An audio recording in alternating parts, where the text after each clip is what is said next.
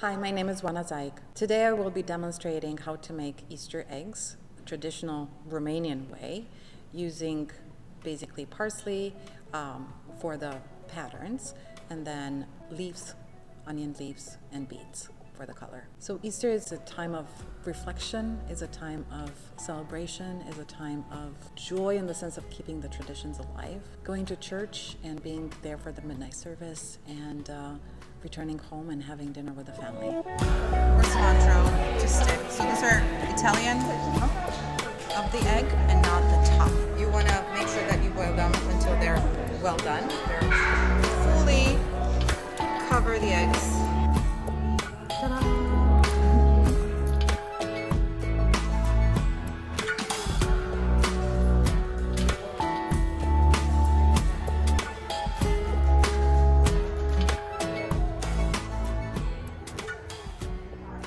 What is your name? Jack Theis. I am doing incondeiate, which is a traditional Romanian art form of dyeing Easter eggs. What do you hope participants of this event can learn?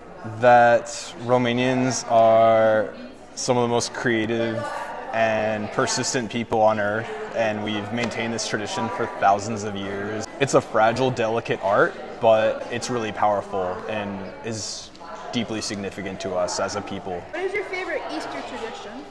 Probably this, incondeiate, for sure.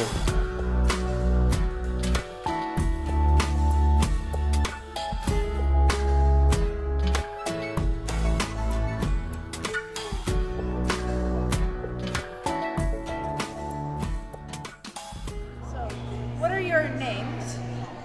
Marta. Litka. Our cultural heritage is Polish, and everything that I see on this table looks very familiar and reminds me of the things I used to make with my family as a little kid. Same here. I'm from Poland, moved as a teenager, so I remember making eggs for Easter, making baskets with also other foods, but coloring eggs or decorating them was a big part. As far as I remember, wax was always involved in my projects. My great-grandma taught me to use leftovers of candles in place of Crayola crayons to draw images and then dye them.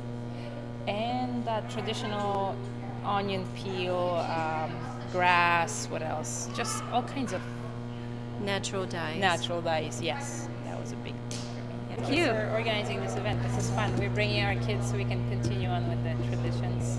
Nice. And pass them on to the next generation.